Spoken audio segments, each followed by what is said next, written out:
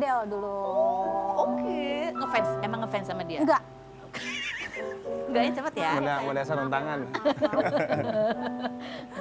Enggak sengaja dikenalin sama Mas Ebing waktu itu MC di Bogor. Katanya Cisa sini katanya. Kenalin dong Ruri Republik katanya gitu. Dalam hati. Iya benar. Dalam hati gitu. Aduh anak band gitu ya? Iya, Ruri Republik katanya gitu. Oh Cisa Ruri gitu kan. Padahal di dalam hati Ruri Republik yang mana ya? Serius. Dia mau di pojok ketawa-ketawa dong. Hatinya gimana perasaan hatinya?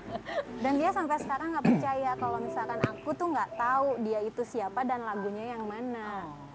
Jadi kamu akhirnya mau sama dia? Dia dong yang ngejar-ngejar aku.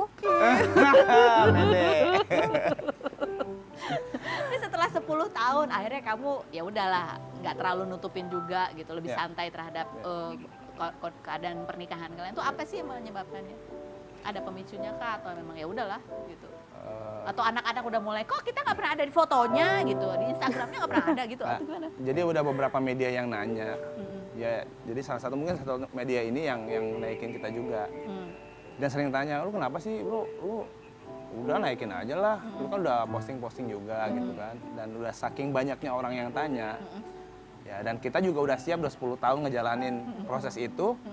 Ya sekarang ya udahlah gitu loh. Oh ya udahlah ya udah. Sekalian aja lah, orang juga tahu emang nggak ada masalah. Iya, nggak ada masalah. Tapi tahu kan resikonya kalau udah go public itu berarti ada banyak komen netizen ya itu kan? dia.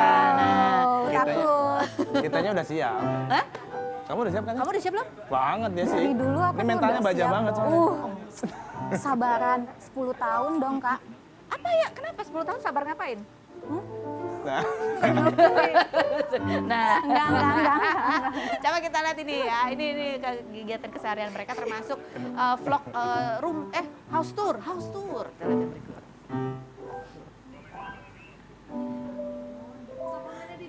Oh. Sini kamar utama gua. Baik. Sebentar ya.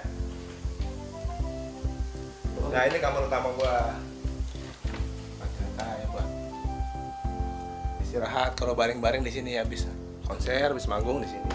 Kamar gua. Terus ada beberapa lemari tempat kostum gua juga. Kalau habis olahraga nyantai di sini tempatnya.